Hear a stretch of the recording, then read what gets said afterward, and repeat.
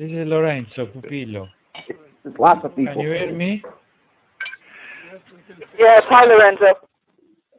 This is John Curran. I'm here.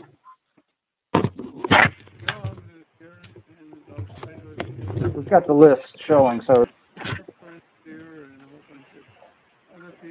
everybody to chime in, although I guess the ISOC, people who are viewing through ISOC, we don't know them or...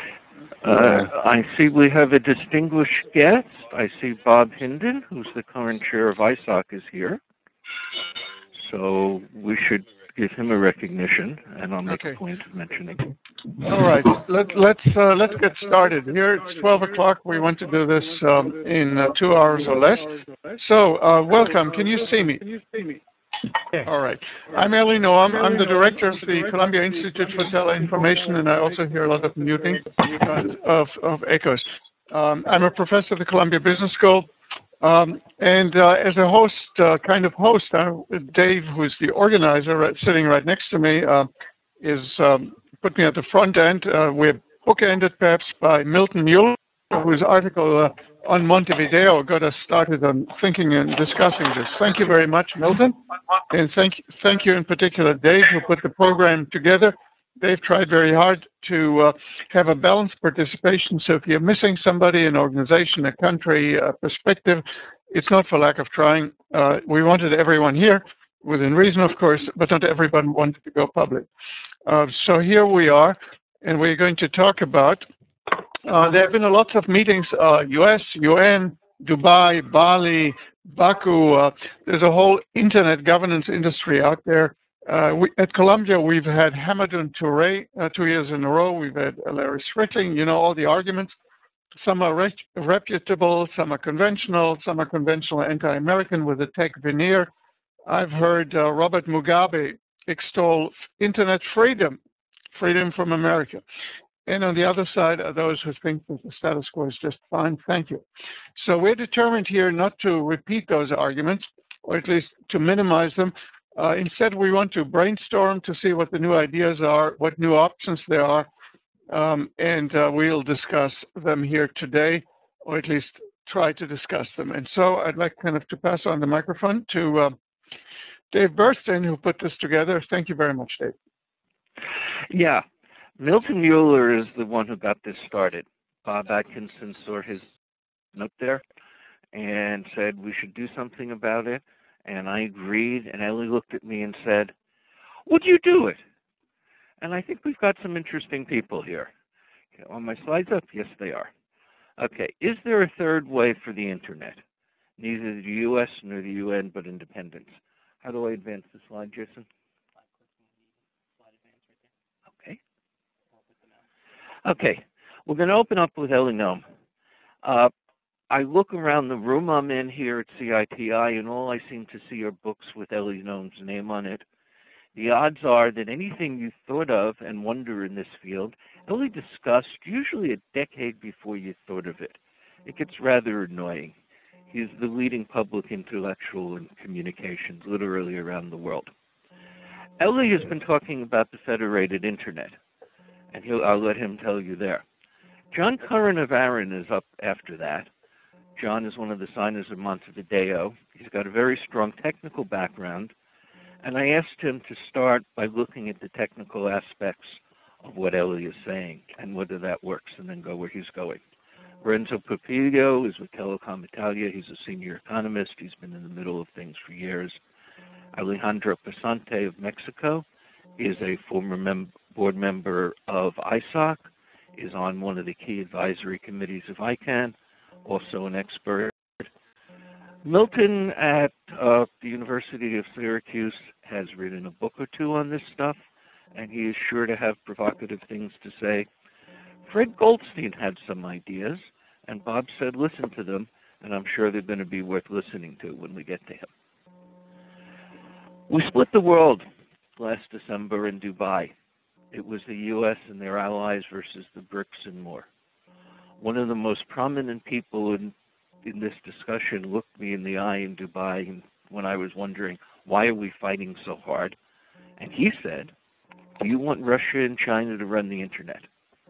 My take, he's being overly dramatic, and that's not really what this is about, but that's the kind of thing we're going to be hearing. Eli introduced his federated internet proposal in June at its State of Telecom conference. We had Amadou Touré of the ITU and Larry Strickling, who in the U.S. government supervises ICANN, at that conference. Lots of thoughts. In Montevideo on October 7th, John Curran, who's on the call, the head of ISOC, the head of ICANN, the rest of the registries, got together and put out a very important statement. In it, they talked about globally coherent internet operations, warned against fragmentation at a national level, spoke of the undermining of trust because of the security issues there, and of the globalization of ICANN and internet governance, which now is under the nominal control of the U.S., very lightly exercised. Milton came in and wrote, excuse me, did somebody speak up? No, okay. Milton jumped in and wrote, the core institutions were abandoning the U.S. government. I don't know if that's really how it plays out. Among other things, we heard from the U.S. Assistant Ambassador, Danny Sepulveda, that he supports what was said at Montevideo. So what is going on? I certainly don't know. And that's why I'm very happy to be here and hearing from people who know more than I do. Will ICANN split from the U.S. to a contract with you instead of a contract with the U.S. government? Three elephants in the room. The first is that the internet grew up in the United States and Europe. But in the chart I just put on the screen, that big blue area is the Asia-Pacific internet in a few years. The U.S. and European internet is smaller than the one in Africa. Obviously, the folks in Asia and the rest of the world wonder why the U.S. has such a role. The second, which is close to my heart, is what the folks at the ITU believe, that they have to connect the world and bring this wonderful internet to everybody. And somebody there will please go on mute. Thank you. And that should be at the heart of WICIT, the discussion, and of what internet governance should enable. Lots of people think that they're off the wall. And what we're not going to discuss about in particular today is the huge issue that's actually inspired most of this discussion. Security, now brought to the fore by Snowden. It's not that Columbia is not delighted to discuss that issue, or any of us are uncomfortable with it. It's rather that Columbia is working on another event that's going to concentrate on that. And with that, let me hand it back to Eli Noam.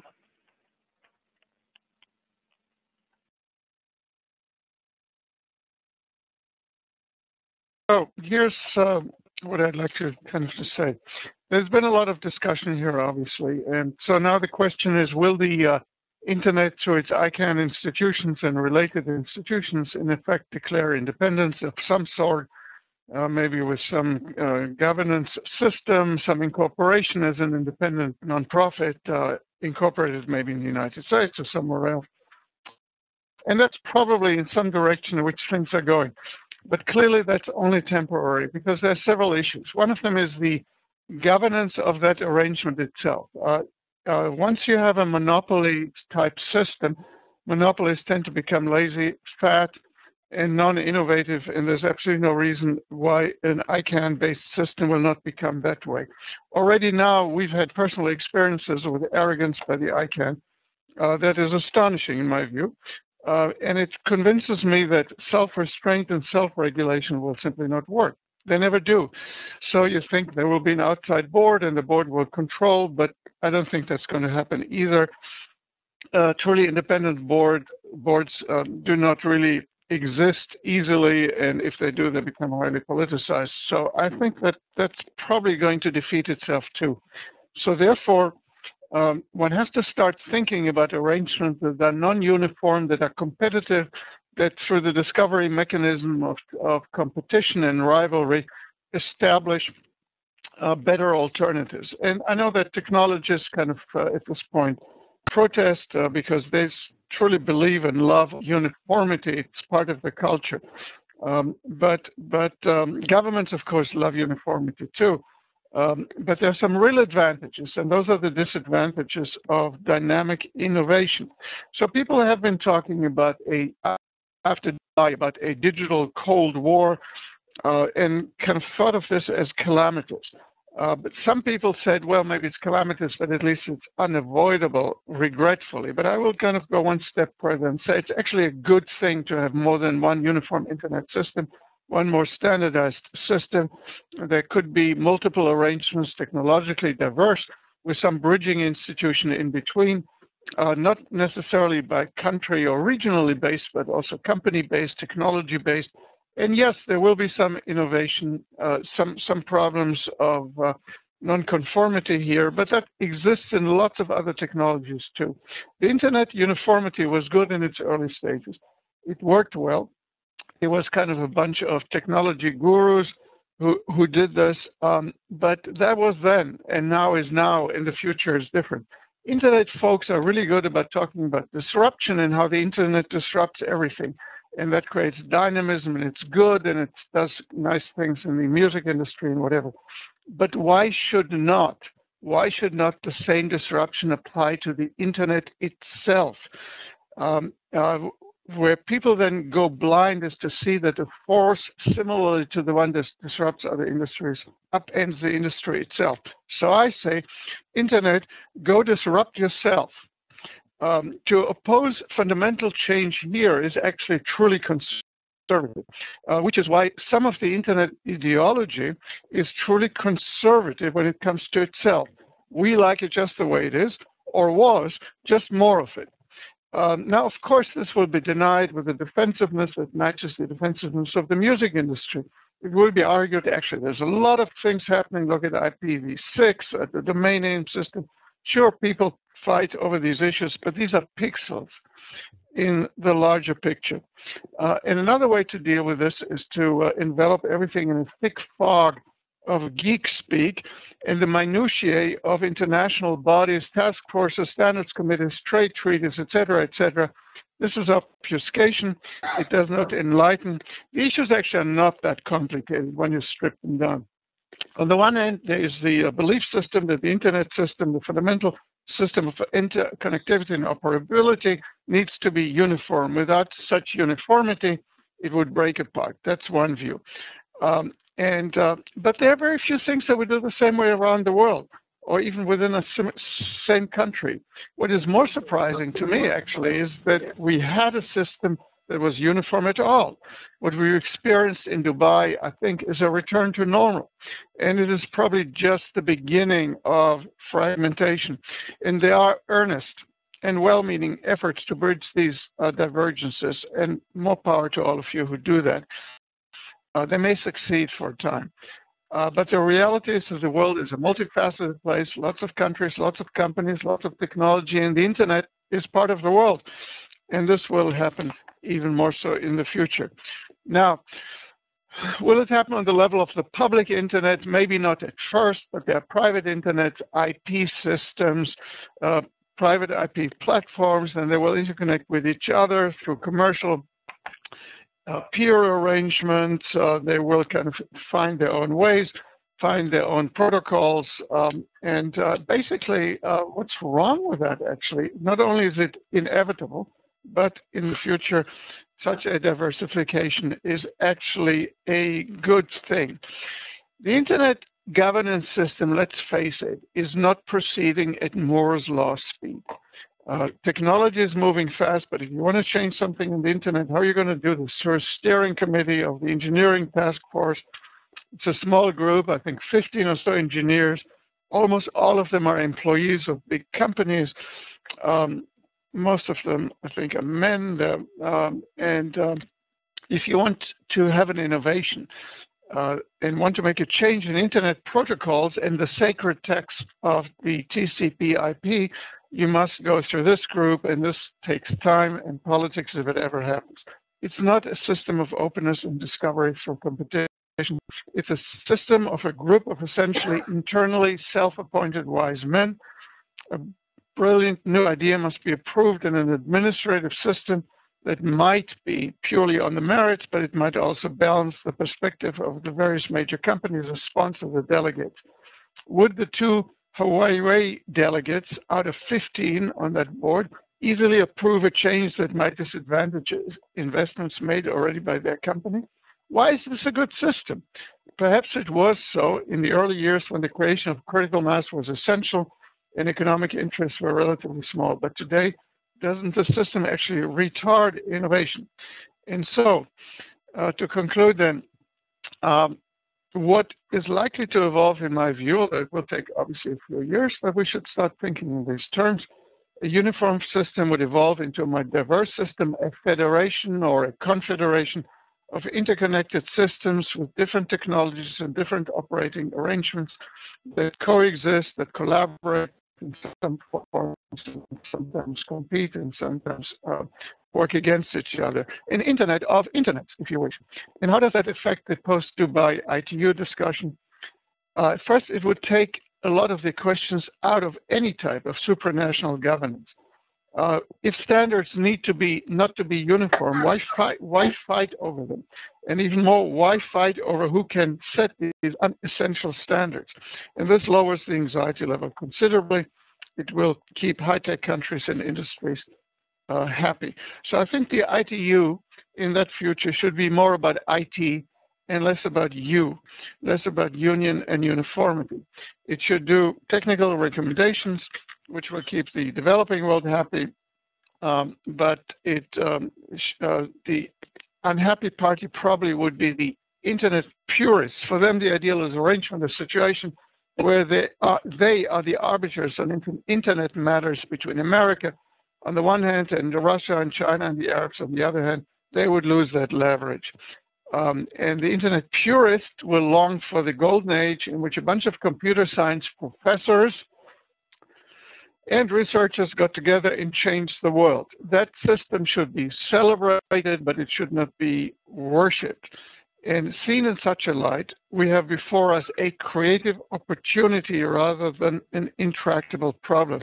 Instead of banging our heads against the wall, trying to achieve a uniformity which will satisfy nobody in a process that will get everybody crazy, we should find arrangements where different systems can coexist. And that should be the international agenda for the next few years on internet matters. Thank you. Ellie, thanks very much for that. As usual, it was extraordinary and unexpected, and I wouldn't have even thought of things this way until you put them out, which is great. Anybody out there want to open up the first question before we go to John Curran? Okay. I'll get in a quick question to Ellie. How would this actually work? Somebody, who's going to run what and who's going to make sure the interconnection is robust, which it needs to be for this to work?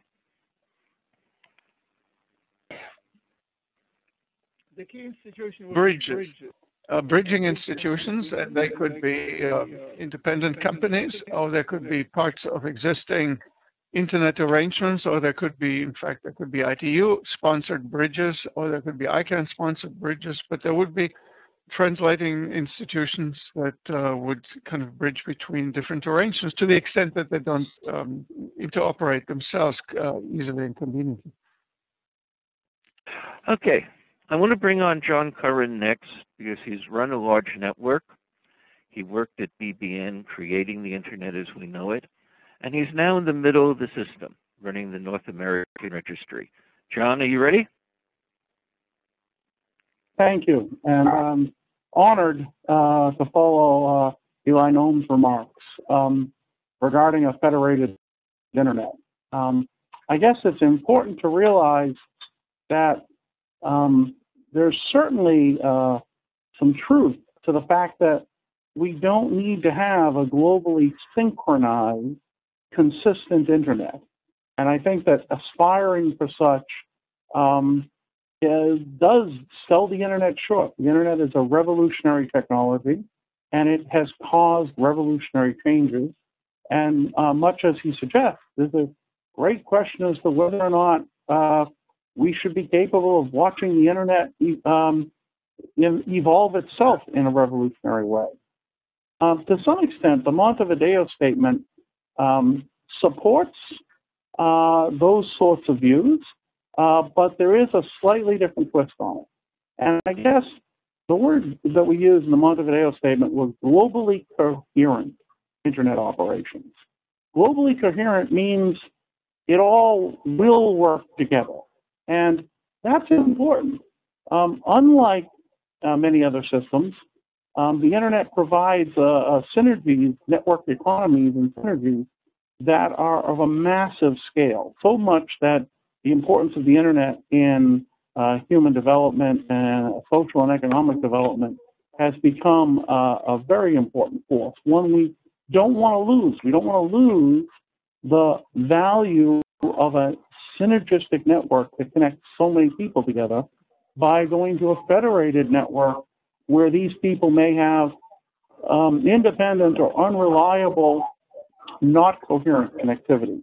And globally coherent isn't lockstep. Globally coherent, much like we have globally coherent roads and highways, you may find a bicycle, a motorcycle, an automobile, a delivery van, all on the highway. The highway wasn't designed specifically for any one of them, but carries a wide range. We need the same thing for the internet, and there does need to be enough commonality that the internet hangs together.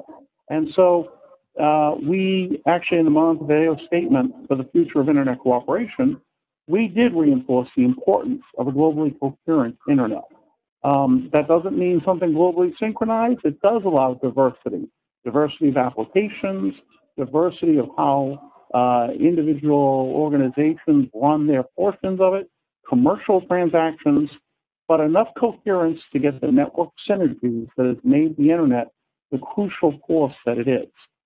We also think, particularly when it comes to internet governance challenges and working towards better cooperation in keeping the internet running, there is a need now for the internet to pick up the pace of change. It is true that we have maintained the same mechanisms for, in some cases, decades on end. And while we have all seen initiatives, such as the IGF out of the WSIS initiative, we haven't seen a remarkable change in terms of how some of these key structures are coordinated. So we did call for acceleration of the globalization of ICANN and the IANA functions, okay? So it's an environment where everyone can participate, including all governments on an equal footing. And we think that's very important. I don't think we can go to a world where every piece of the internet is completely uncoordinated, in many federations unsynchronized. But I do believe that with a little more work, we can catch up our coordination mechanisms, make them more flexible, make them more adaptable, make them more open, bring some of the parties that may have been hesitant in the past, like governments, bring them to the table, provide for the flexibility that's necessary so that governments can achieve their public policy objectives. But at the same time, we have to allow enough synchronization to keep the internet globally coherent and interoperable. And that doesn't take much, but it's going to require conscious effort to maintain a base of interoperability across the entire system. So I support, as I said, the prior remarks regarding flexibility where possible, but I do believe there's a core of interconnectivity that's necessary if we're going to have something that's as valuable as the internet is today. Something to remember, if we truly could go to a completely federated internet, it would have already happened. Nothing has prevented people from running dark nets and private nets today, but none of them have achieved the level of network synergies such that they're an economic and human development force like the internet. So the proof is that can be run today, but it doesn't necessarily get us the benefits that everyone sees with today's internet. And the benefits of today's internet are based on a base of global coherence that we desperately need to maintain. Thank you. Up since he was being directly addressed in that.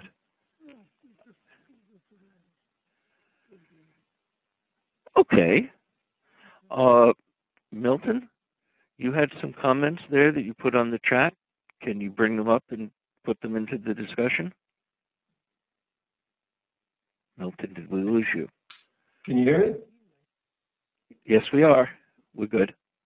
I could raise Milton? it in my own talk if you want to, but basically I wanted to ask Eli if he thought that when he talks about a fragmented or federated internet, whether this would not, in the current political climate, devolve into basically a nation-state-based fragmentation, and do we really want that? I think it will be, it's a good question. Probably a combination. Can you...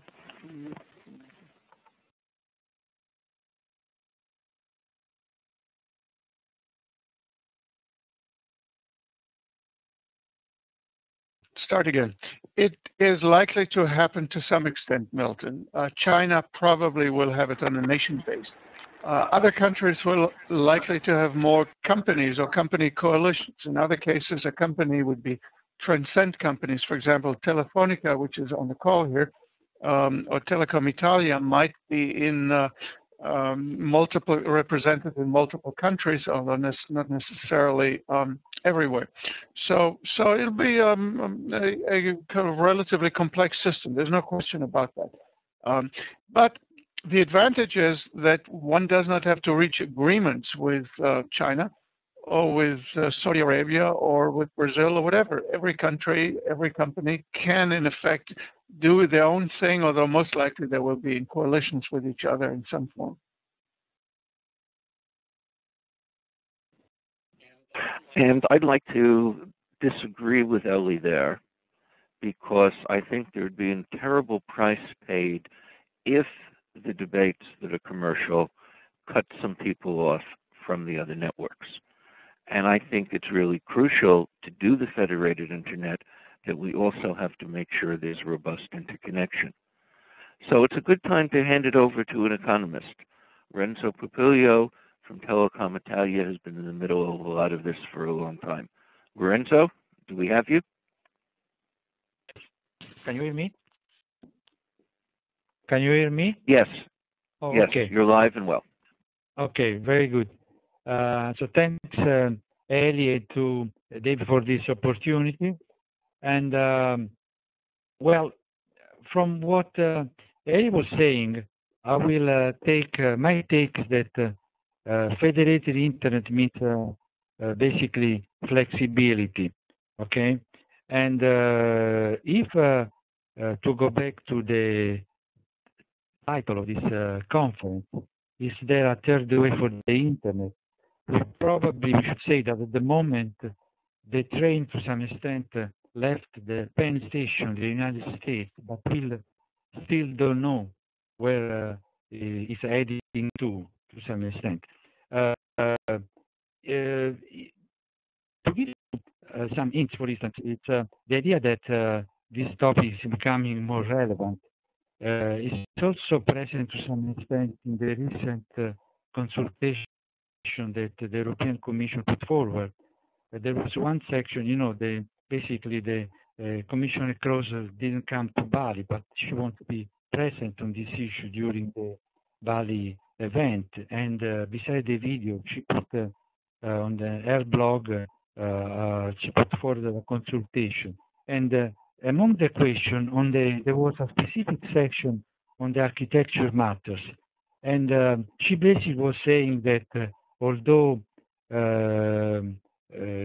internet should remain one single network where every node can communicate with every other, she was asking, but there is nothing wrong with local or regional internet traffic being routed close to home. This makes sense both technically and economically. Okay, so I think will be very interesting to find out what is coming out of this consultation. In other words, the idea that probably promoting different routing can, to some extent, it's coherent with the idea of having one single network. In other words, one network should be still have some mechanism of interconnection among the different regions. Okay. Going back to the issue of the flexibility, I see some positive sign, at this moment, because as I said before, the train to some extent left the U.S. And we see the Montevideo declaration. We saw this in Bali, but also in all the activity from ICANN that FADI is really committed, to make much more global ICANN, to move, I would say, even some of the intelligence out of the U.S. I think this overall, it's quite important, my suggestion will be that we should probably work towards, starting from the existing institutions and try gaining much more flexibility, try to accommodate the fact that we have some actor from the current multi-stakeholder model that to some extent would like to have a broader role, and I think that this the current multi-stakeholder model can accommodate that if we take into account the basic difference between the shared responsibility of the stakeholder and the equal responsibility. In other words, I think that we should make clear that when we work on governance issues, we should have one phase in which all the stakeholders discuss the issues, and then when we have identified which one is the best institution, which institution is the best to approach the different issues, they should take the lead. In this sense, I think that we can make clear the difference between shared responsibility and equal responsibility.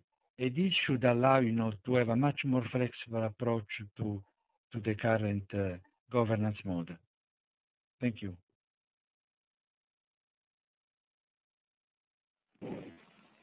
Thank you, Jason, for hitting the button that I needed to hit there. Fred Goldstein raised his hand. I think that's what they call it on WebEx. Fred, you had something to join in with? Yeah, I was going to note that it sounds like there is really a sort of a philosophical split between the federated view of loosely coupled networks that Eli brings up, and which seems to be the natural evolution, versus the sort of centralized one internet, one authority model that others, I think Milton and John would be examples of supporting.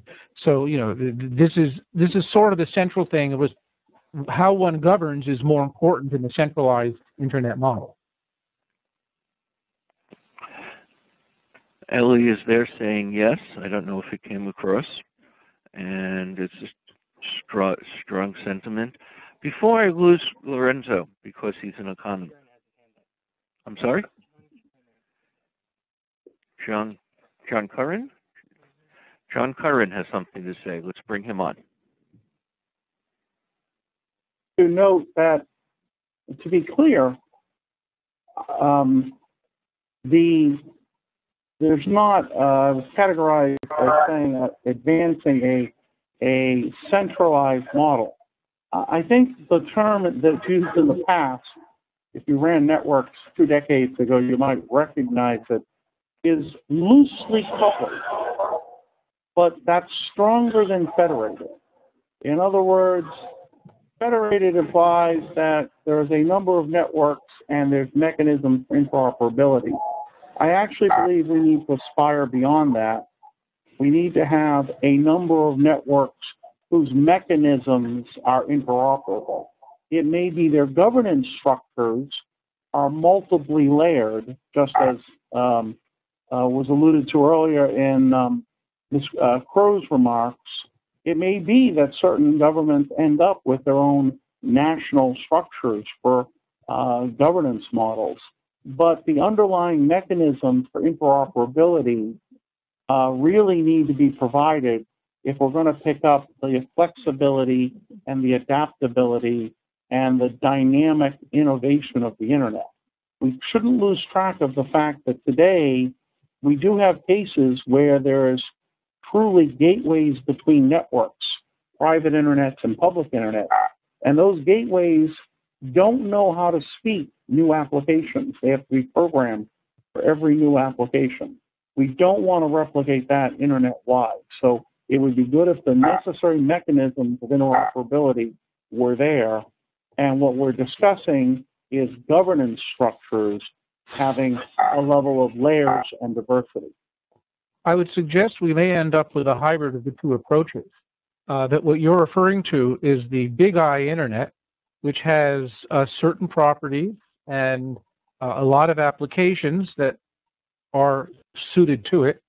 At the same time, there could be other internets that are federated, have looser interconnection that may not pass all existing or all new applications, but have other properties. So we could end up with a mix of the two, and where the weight of traffic is may vary over time. There are applications, after all, for which being part of a worldwide network is a disadvantage for security reasons. I'm thinking of like public safety networks that want to be very carefully interconnected to the rest of the world. Anybody else want to come in here? In that case, since we don't have anybody raising their hands, let me bring on Alejandro. Before I do, let me introduce him a little bit. The question just went over the chat, where's Vint? And people made some usual amusing comments and so on. Vint is apparently traveling today. We invited him, and he was actually helpful setting this up, and he would have been more than welcome. So would have been folks from the U.S. State Department, the U.S. FCC, NTIA, Verizon, AT&T, and so on, all of whom were invited at the senior level, and all of whom decided this was too much of a hot potato to talk about in public. I don't think that was Vince's problem. I think he was actually traveling. Now, the reason I want to bring one of those committees that somebody said Vint was off on, discussing and plotting the future of the internet. He certainly is not a spokesman for ICANN, but he is in the middle of a lot of things. So Alejandro, do we have you here? We just lost Alejandro. In that case, Milton, are you here? Milton's muted, so hopefully catch this and come back shortly. I'm here. Is that Milton or Alejandro? I couldn't quite hear. That was Milton. If Alejandro's here, I'll mute myself again. All right. Alejandro is reconnecting, so let's get Milton up here. Alejandro will come on after, and we still got Fred Goldstein behind him. Milton? Okay. So I was very pleased with the title of this the webinar. The idea of a third way with neither the UN nor the US, but independence for the internet is something that I've been advocating for a long time. And it's particularly satisfying to see that option posed because now people are talking about a different kind of a third way. They're posing as the two options, on the one hand, multi-stakeholder model, on the other hand, the sovereigntist model.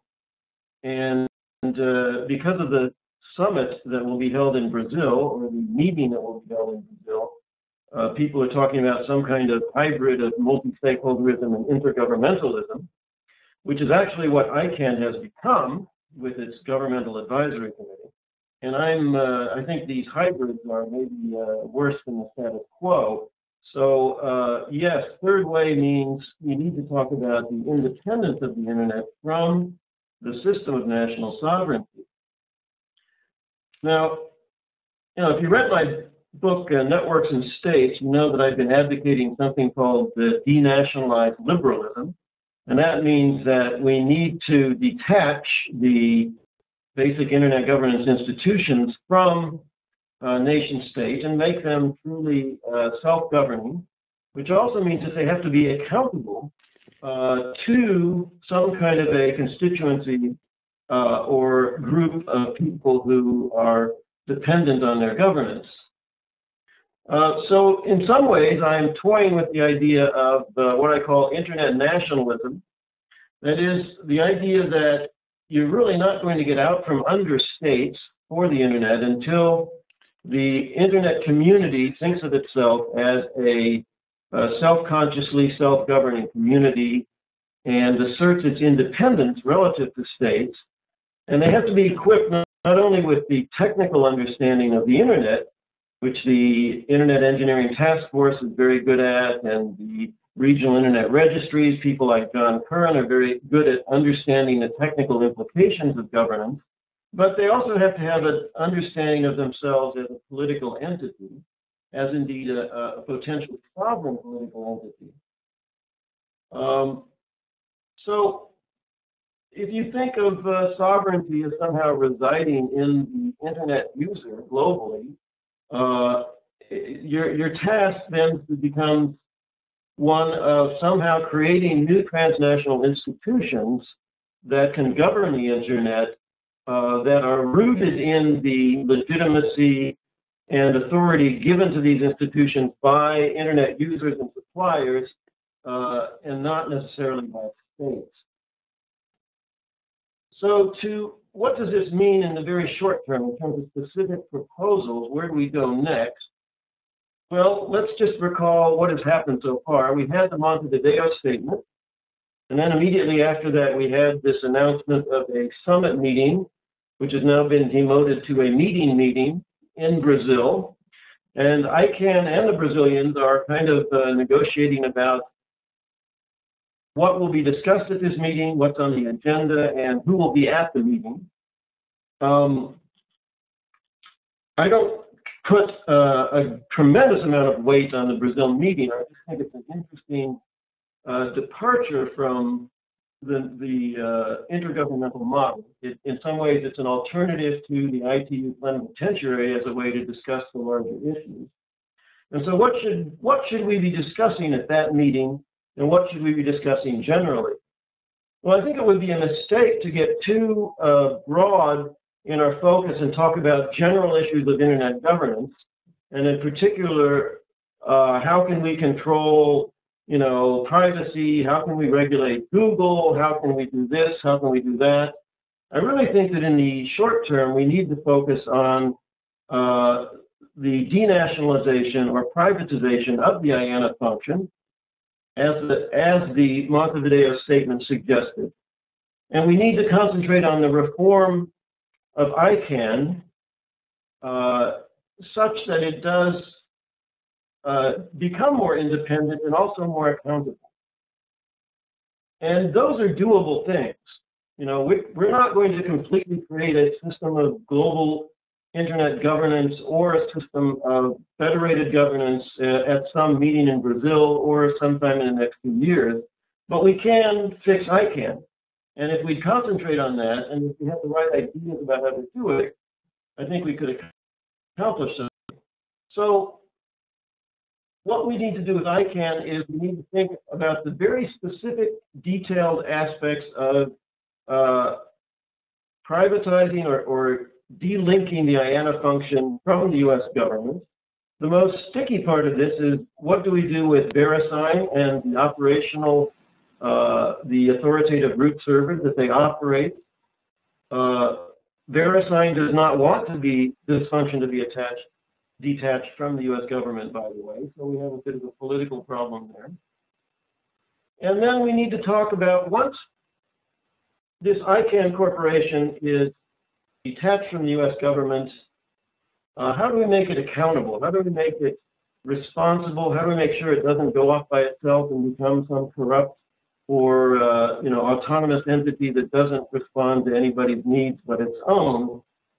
And that's why I think you have to talk about certain process reforms, and in particular about membership in ICANN that makes it accountable to a global community that it's supposed to serve in a very direct way. So I'll leave it at that. I think I've used up my time and look forward to further discussion of these big ideas. Thank you. Jason, do we have anybody queued up who wanted to speak? Jason himself. Okay. Okay. Basically, the point. That's really weird. The point that I wanted to make is basically the fact that. Why is my video not showing up? That's weird.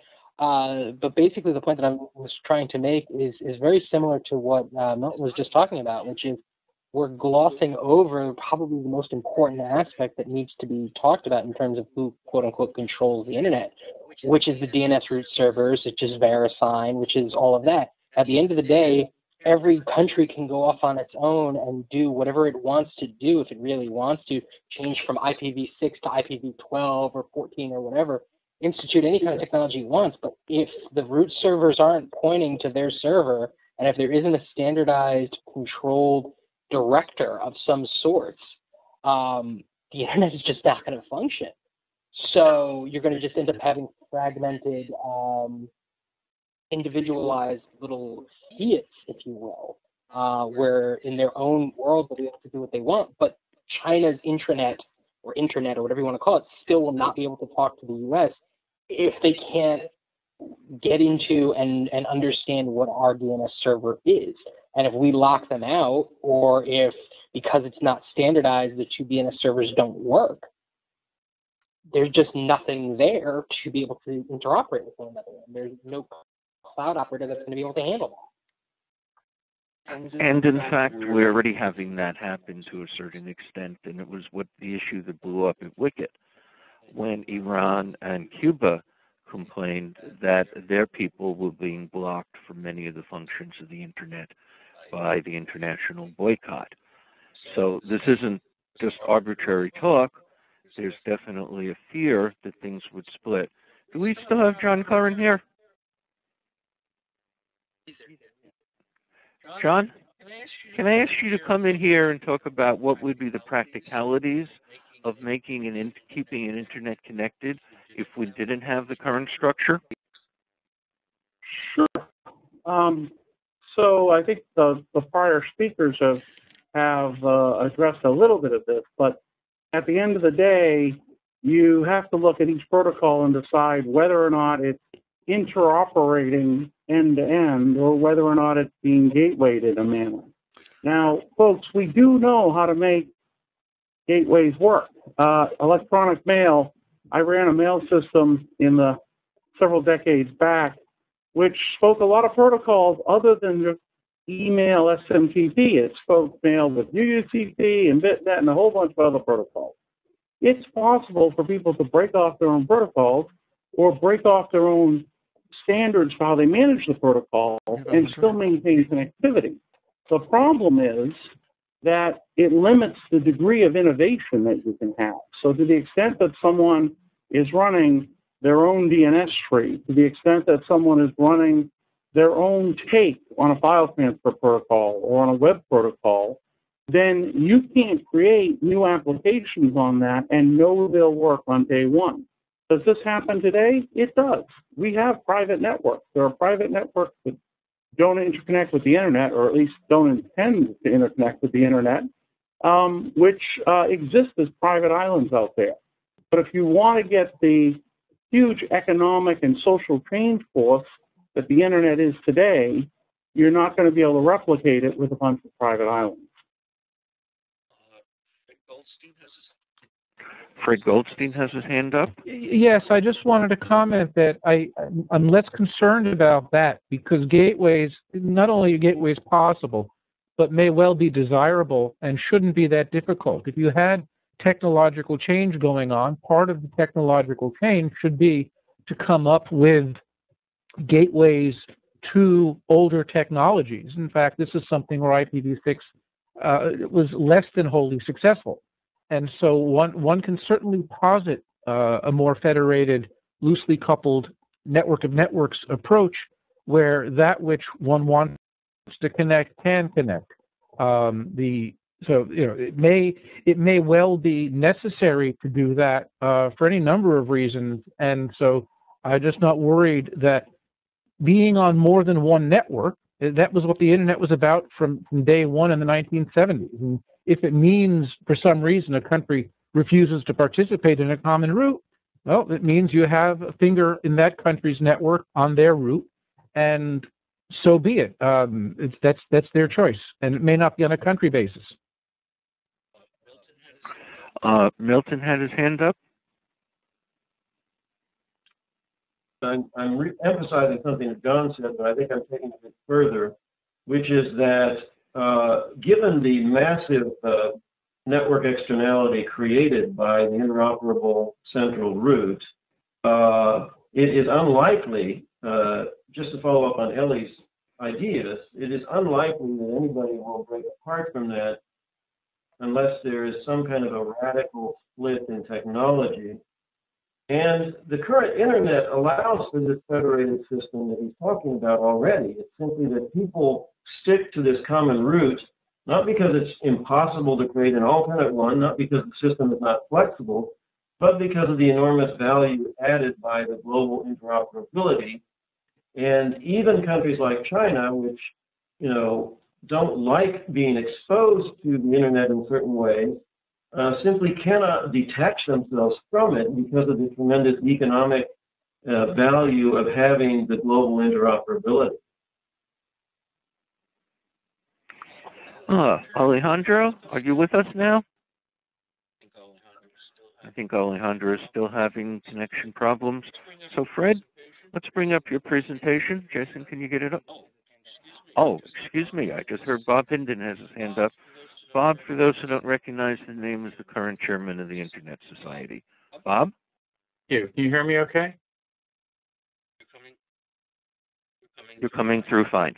Good. The one thing I wanted to add to this, there may be some misunderstandings, is the current internet is completely voluntary. I mean, the ICANN is, a voluntary standards organization. No one is required to do anything that it says.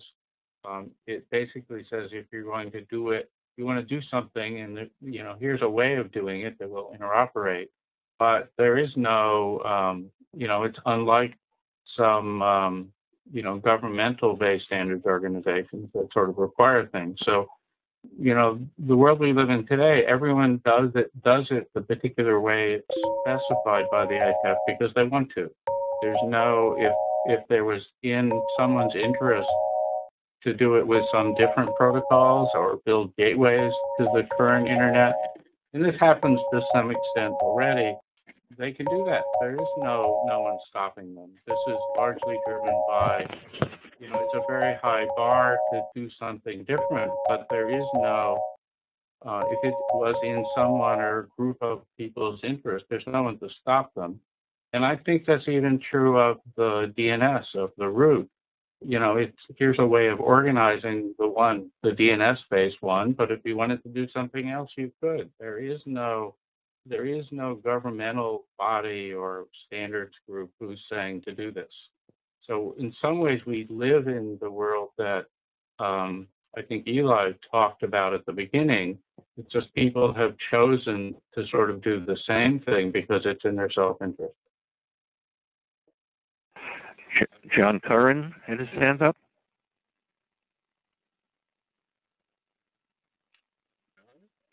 John? To Bob. Why will what? Bob, hello? Yes, can you hear me? You're up. Very good. Bob, I agree with you, and I disagree with you.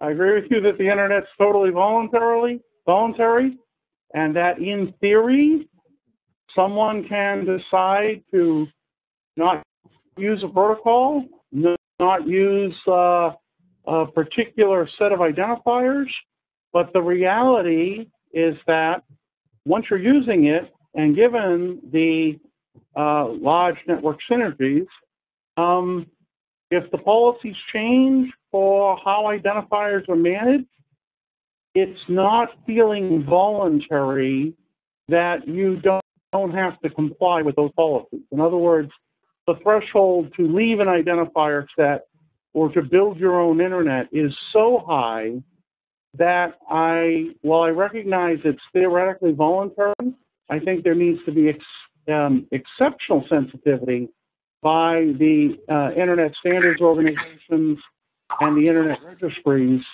that their decisions, while in theory deciding on parameters of a voluntary system, the existence of the Internet and its success means it's not as voluntary as one might think. I made this point in my CITI presentation a few months back, and I think it's important to keep in mind because it's not as much free choice as you might expect. Dave Burstein here, jumping in quickly.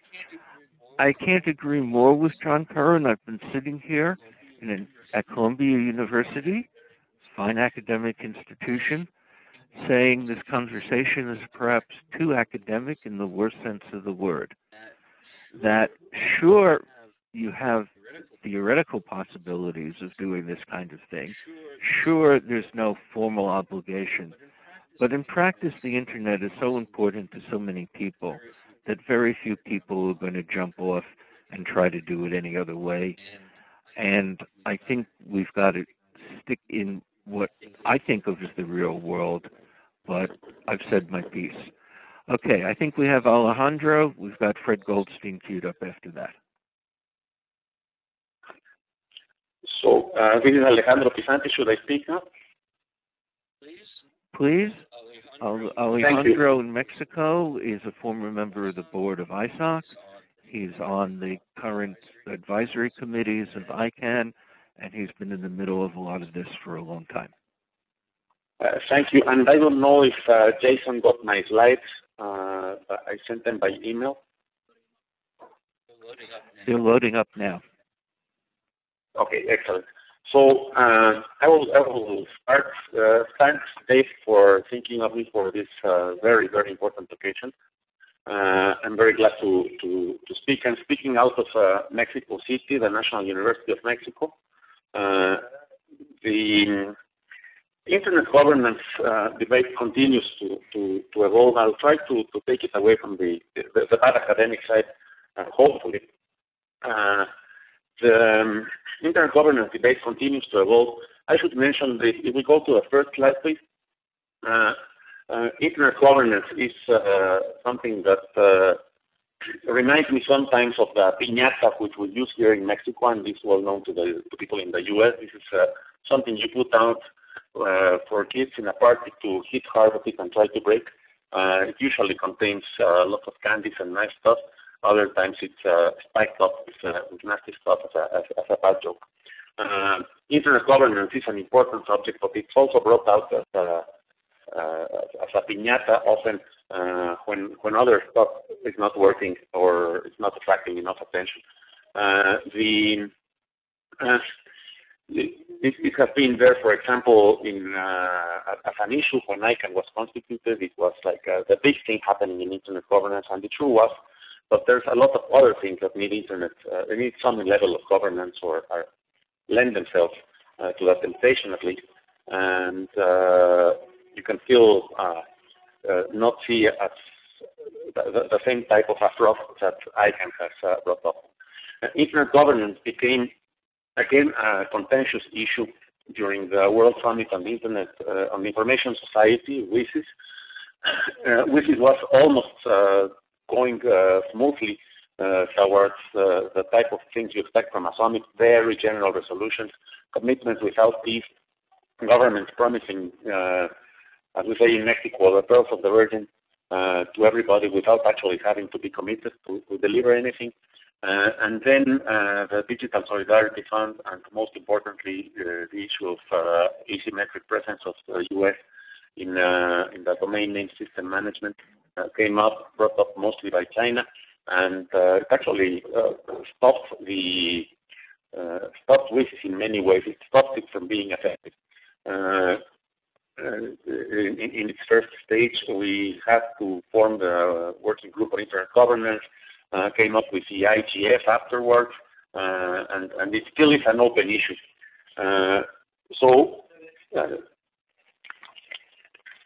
Wait a minute, please.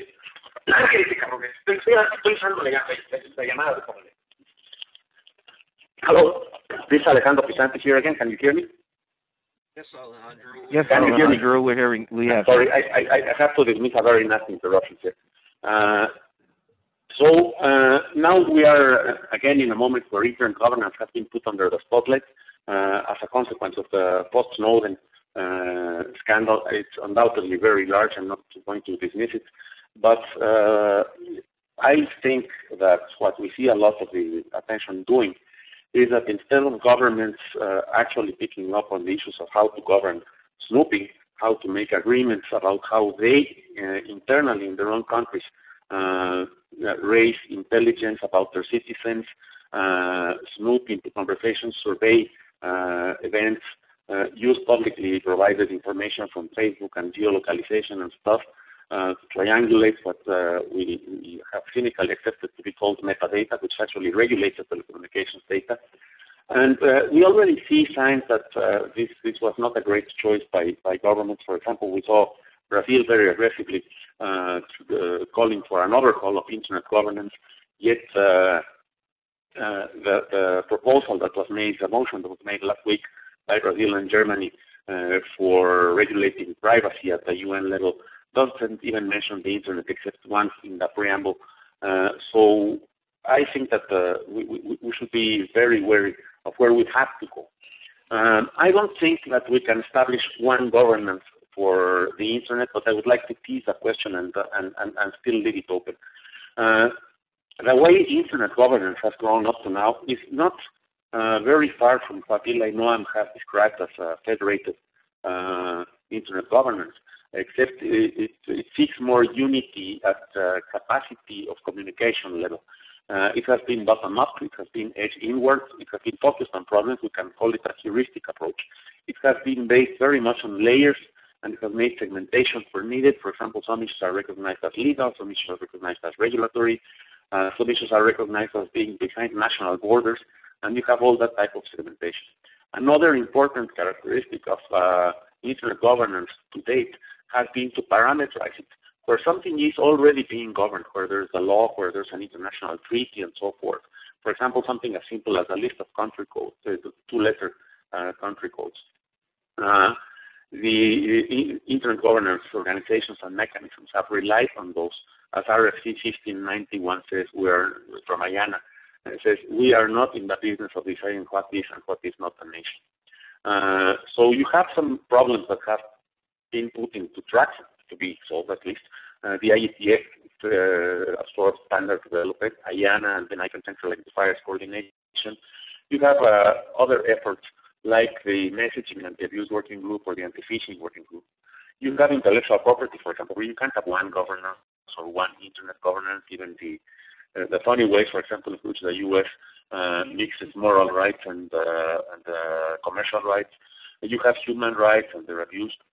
You have national and subnational regimes. So it's hard to think that this will coalesce into one single internet governance. Further, you do have a technical infusion. It still is very evolving and in many occasions revolutionary. And one concern we have actually among the people more related to a technical evolution and coordination is that social and legal constructs can try to mandate technology to do some things, but at some point they may actually tear the tissue of this one internet. I don't think that it's time, at least, for a single ceiling or a single umbrella. Certainly, internet governance cannot work as a gearbox. We may see something more like a fish school kind of coordination, where each individual fish is looking for the fastest or slowest current, depending on its strength, where the food's actually coming, whether they are in the middle of the stream or to the edges, or whether they actually love eddies or run away from, or let's say swim away from them. Evolving mechanisms like Eli Noam have been talking about. You need maybe some more concrete definitions. See how They would work according to mission, according to effectiveness and the scalability. And when we speak scalability, we want to think clearly about what's the scale factor. Is it the number of people, the number of people connected, the number of computers, the number of things like in Internet of Things? Is it only countries or domain names or PLDs that are your scale factors? And to finish, the last slide, please. Sorry, I didn't keep you updating the slides. You can go to the last one. You have to look at whether any new mechanism for Internet governance, as has been the test, and it continues to be the test for every existing mechanism for Internet governance, whether it scales and whether it works. You have things scale that work but don't scale, like small CCTLD management, which is basically a very technical and friendly operation. There's little commercial interest. They have a mechanism to deal with domain name collisions, domain name and trademark collisions, and they don't have a lot of work because they have a few thousand names. That doesn't scale. When you want to scale a CCTLD to be a really large one, like .de in Germany, with several million names, then you have to have appeal and redress mechanisms for these collisions. You may have to go to litigation and so forth. So that you have to change the mechanism in order for it to scale to large. You have mechanisms that scale to large sizes, for example, seem to cover the world, like the ITU. But for Internet governance, for most issues of Internet governance, it really doesn't work. So if you want something that actually covers a lot of field in the Internet and scales to and works effectively, up to now, what we know is it has to be mission constrained. And there's a magic path, which is hard and slow to build. It's not straightforward to make this scale and work. And that would be the test, I think, or the design principle, design constraint, to which we are looking with any evolution. Otherwise, there's no. I think it's really an art to paint the continuous evolving Internet and its coordination mechanisms as conservative. It's a nice rhetoric trick, but it really doesn't cut a lot of mustard with the community. Thank you very much. Thank you, in turn, Alejandro. Does anyone in the audience want the floor for a moment? Speak up, please. Raise their hand by using the system. And if not, we've got Fred Goldstein queued up. After Fred, each of the speakers will have a chance to sum up, and then we'll have Bob Atkinson summarize what we've been talking about. Again, we want your comments. We don't want to lecture you here. Fred? Okay. I think it's your turn. Yeah, thank you. I'd like to introduce my presentation, Internet by Definition. I think comments to Bob Hinden, thank you for the executive summary. I'm very much in agreement with what was said there. Let's begin by saying what the Internet is. The Internet, big I, the Internet is a prototype of an Internet, small I. There can be other Internets. They can use other protocols. The big I Internet, using IP version 4, will be the biggest one for the foreseeable future. That's the network effect. For some things, the network effect is important. But a generic Internet can be defined formally, and I have this posited formal definition, that an Internet, little I, a voluntary agreement among network operators to exchange traffic for their mutual benefit. Now that explains how the Internet evolved and how it actually works. So let's see how that plays out. An Internet is a network of autonomous networks, and it helps to distinguish an Internet from a catnet. There have been times the Internet's been described as a catnet, but they're really two different things. A catnet is functionally a single network that has multiple owners. They have a common policy. The PSTN is a catnet, the telephone network. That can be modeled as beads on a string. It doesn't have the functional layering. An Internet, on the other hand, operates across multiple networks. It's a higher layer. It's not telecom. An Internet runs above telecom. Traffic is relayed between nodes across whatever lower layer is available. And just to show how far back this goes, I brought in a picture from 1978, IEN 54, the first published version of IP version 4. IP is that old. And it shows there's what was called a local network. Doesn't mean a LAN. It meant the lower layer, X25, a piece of wire, whatever. Above that ran Internet protocol, and above that ran the higher layer applications. So this is an old idea that Internet runs above the network. It is not the network. An Internet's a voluntary agreement among network operators. It's not a tangible thing. It's intangible. It's an agreement. Agreements here are bilateral. They're private contracts. They're not tariffs. They're not regulatory constructs. Those are not voluntary. Those are governmental. Internet is a bunch of voluntary agreements. The IP networks themselves are things, but each can have its own owners and its own policies. Therefore, users don't need to trust the network. That's the end-to-end reliability. That goes back to Louis Pouzin around 1973, noted that. The lower layer networks, like the PSTN, are not party to these agreements. They shouldn't be allowed to interfere with their Internet payloads. We're buying transport from lower layers. They're not the Internet. The Internet, therefore, is best described as a phenomenon.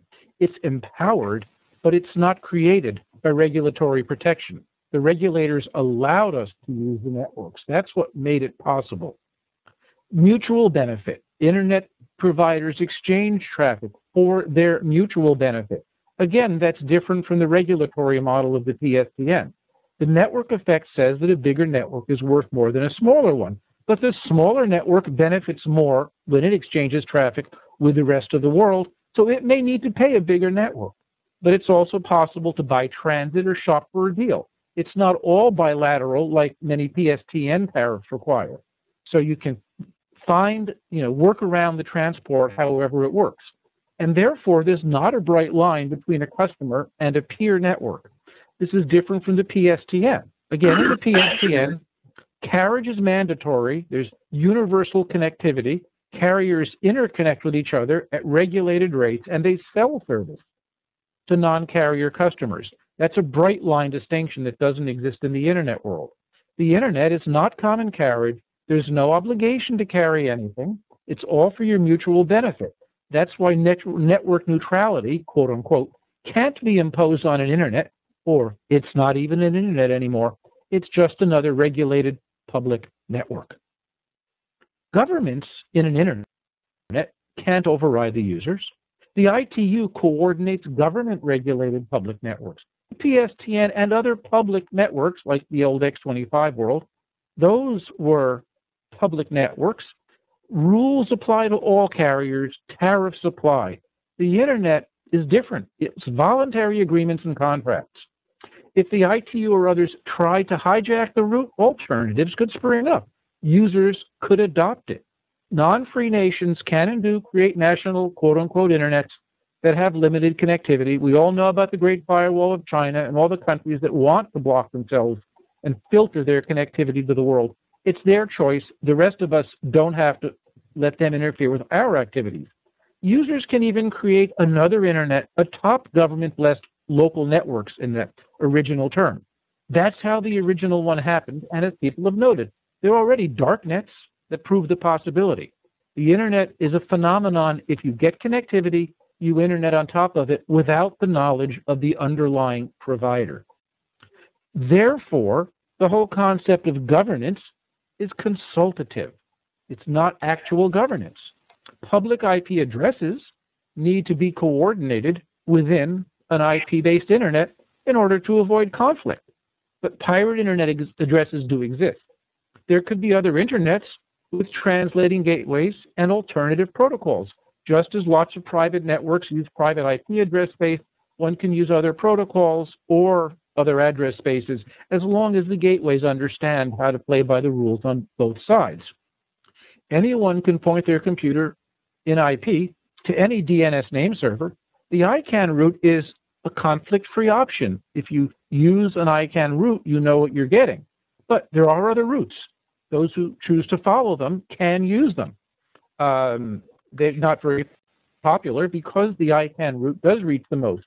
But even Louis Pouzin himself, who essentially invented the internet concept, ran his own route for a while. I don't know if he still does. Thus, other users and ISPs can choose to follow or ignore ICANN or any other governance body. It's not mandatory now.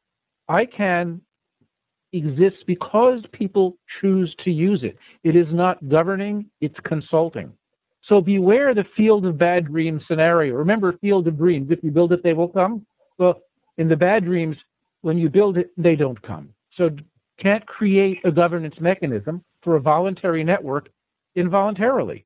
By definition, then, the internet is not governable, and that's why it works as well as it does.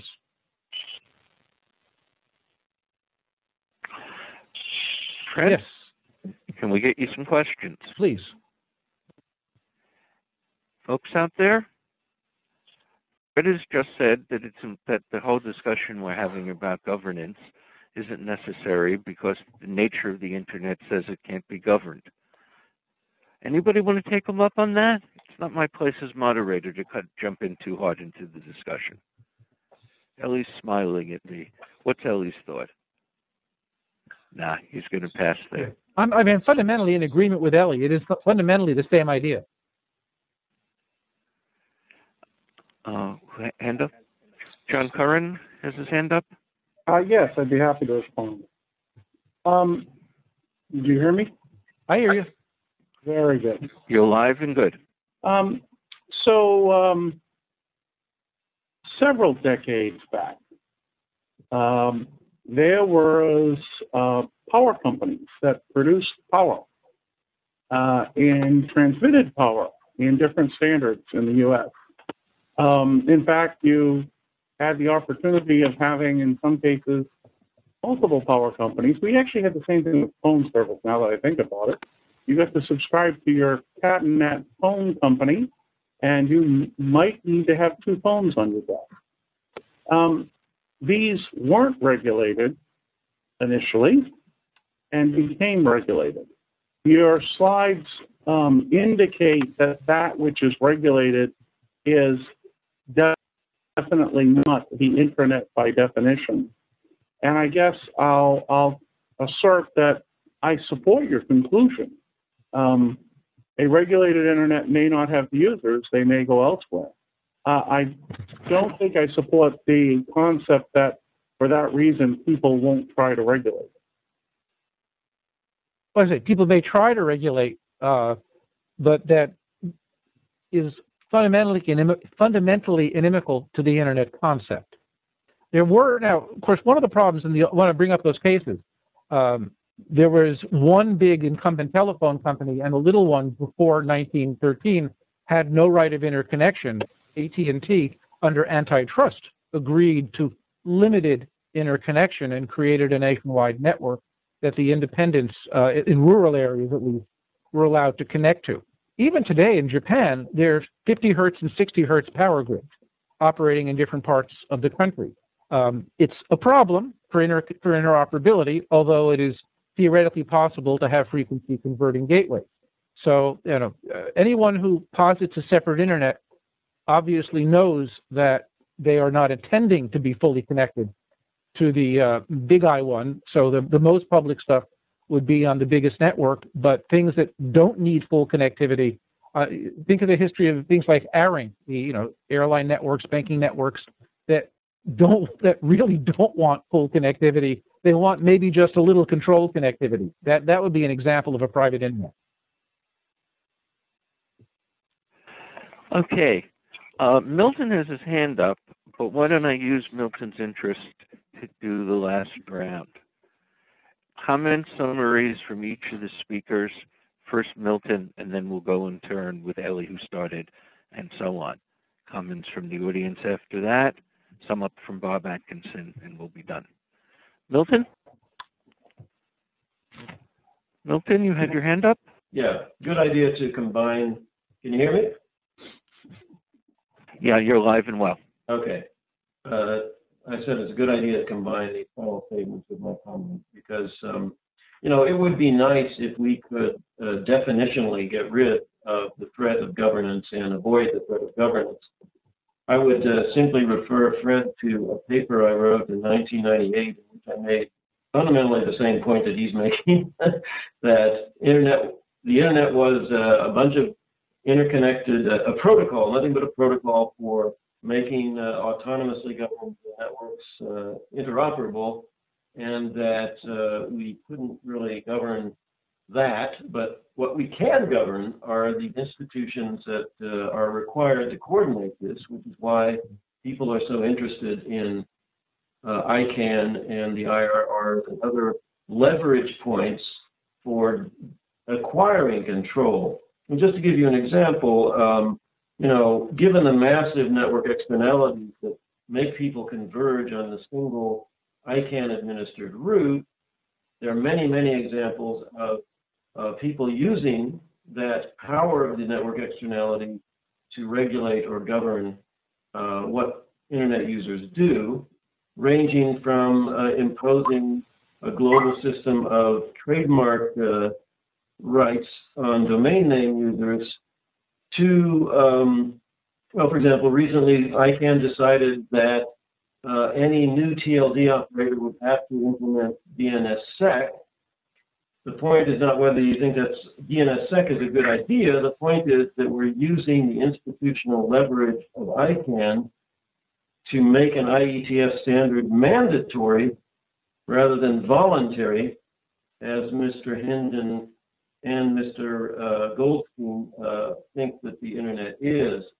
So you have to be very attentive to the institutionalization process, the ways in which governments and various interest groups can position themselves to manage or control certain strategic points that give them leverage over other things that people do on the internet. With that in mind, I would say that the third way, getting back to the third way theme, I think I haven't heard very much true engagement on that issue, in the sense that nobody here is really defending or advocating that the ITU be involved. I would say that I think fears about that have been somewhat overblown, because I don't see any way that the ITU can take over either ICANN or the Internet's Engineering Task Force or any standards process, unless literally everyone involved wants them to, and that the real action, the real problem in terms of the threat of governance does not come from the ITU as an institution, but from nation states, and certain member states of the ITU are the ones that would like to extend its authority, and those nation states are really the problem, the fact that the world is organized around territorial jurisdictions controlled by monopolies on the use of force, and that the serious answer to that is indeed the third way of independence for these internet governance institutions, to keep them rooted in civil society, the private sector, the technical community, and to keep them relatively independent from international politics that you get into when you're governed by nation states. Okay, let's go through some of the speakers. Lorenzo, you have any thoughts you want to conclude with? Alejandro, you want to come back in with some thoughts? Thank you. Mostly, I think that we have to look at the concepts clearly, and I think Fred Golstein has done a superb job in explaining what is and what isn't available to be governed in sort of a top-down fashion or a single coordination, and certainly the internet escapes that. On the other hand, I don't think that people in the different organizations and mechanisms are just sitting still. The opportunity brought by the present crisis, especially if it really lasts and deepens, is great to improve things, to have a shift in the relationships to governments and to intergovernmental mechanisms. As I said previously, I think that will have to be worked out piece by piece. We're already seeing signs of that in ICANN. We're already seeing signs of that in the IETF, for example, which is doing a very interesting job in resetting the threat model for the internet at standard level. And I think there's a lot of interesting stuff coming up. We certainly have to resist temptations for easy solutions and make sure that they both work and scale as we build. Thank you. Fred, anything to sum up with? I don't have much more to say except it's an interesting set of problems that we have to face. What is it that can be governed? What is it that people can and will do? And how do we distinguish between the traditional role of telecom versus the very different role of internet? That while both are media of communications, internet may depend upon telecom, but they aren't the same thing. John, any final thoughts?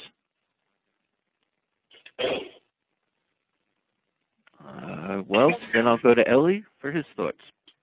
Picking up on, is there a third way theme? I think it's clear that we know two ways that don't work, and so hopefully there is a third way between them.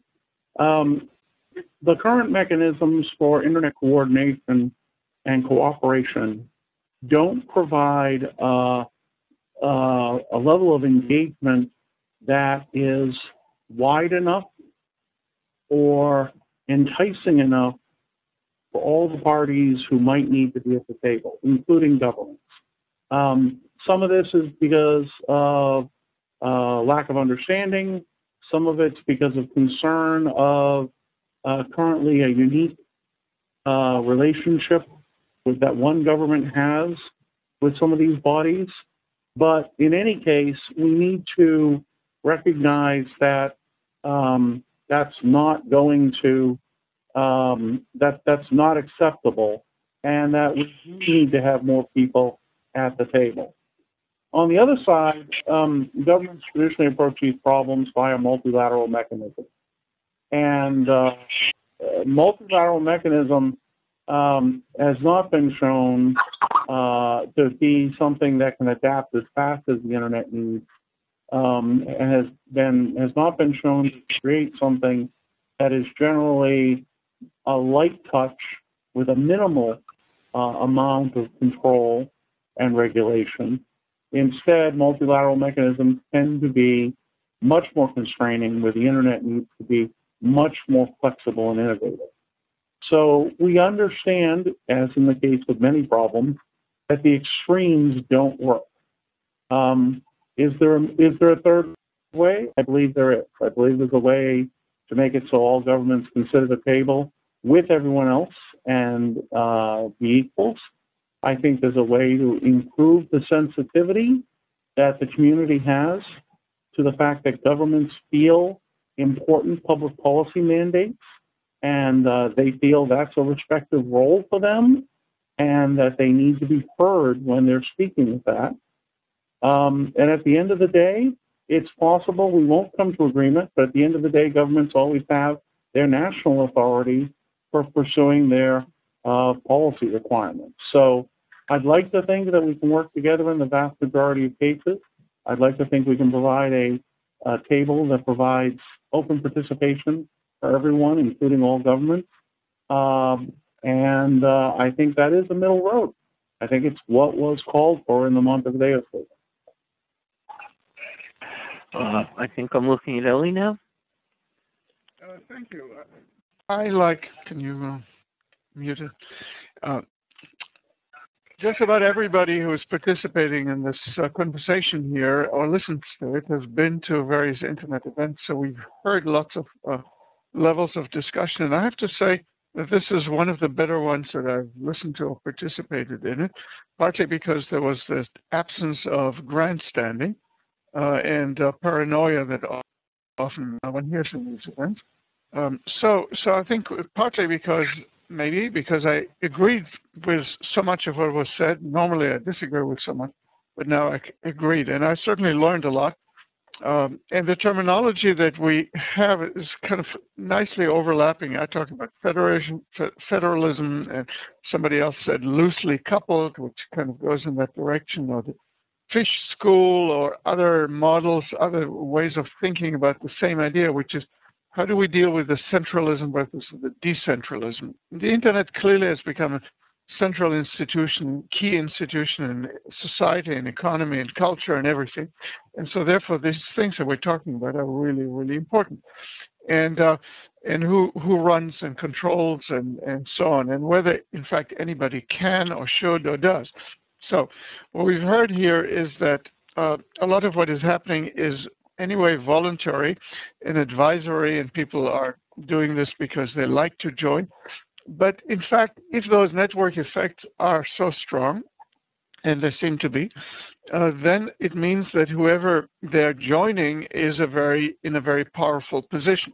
So if we have an organization that in some fashion, and Milton also alluded to it, they gave the example on the intellectual property type issues and so on, there's a lot of influence and power in there, and if a central organization is in control of it, particularly if it is independent, as we kind of think are going to in a third way, to an independent organization, to me the central question then becomes, how do we prevent this organization from being too powerful for its own good, and becoming almost a mechanism for the insiders to control others? And so there are various ways of dealing with that. And Milton had the democracy concept, which is people vote, members vote.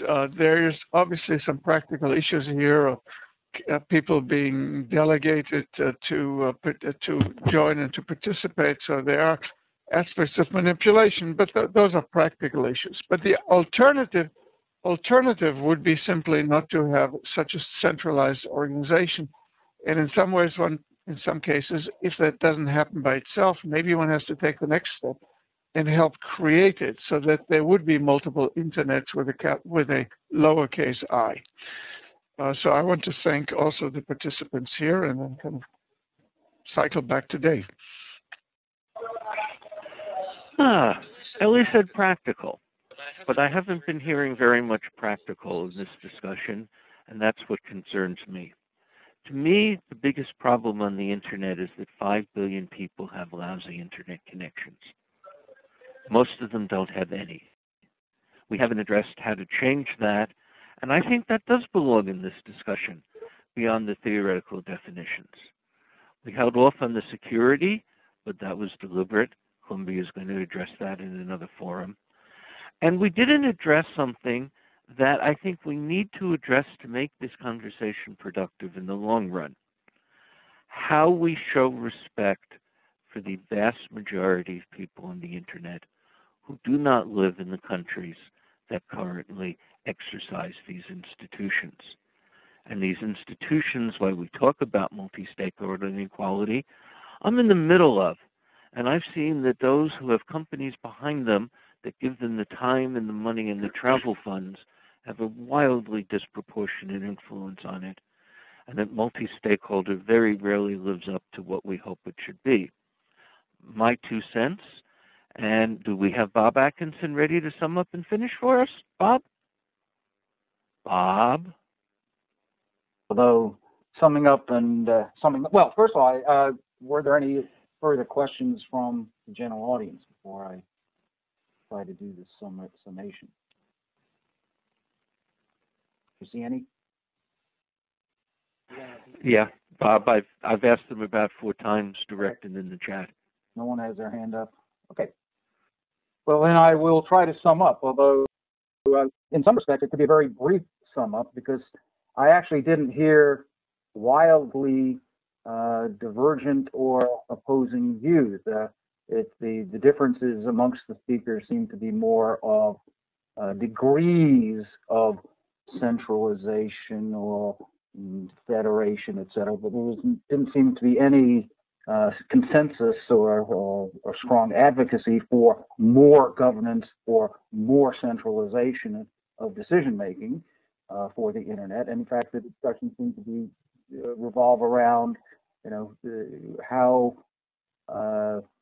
how the internet can move forward and evolve a system of either voluntary or totally voluntary or imposed because of economic self-interest rules, regulations, standards amongst the network operators. I actually thought one of the most useful contribution or way to think about this was Alejandro's graph comparing scalability to does it work, and showing that the magic path on his graph was not straight and was very sort of not quite random, but certainly in order to get to a system that scales as the internet continues to grow and addresses the 5 billion users that Dave pointed out, and but it must work to essentially preserve the benefits of the internet.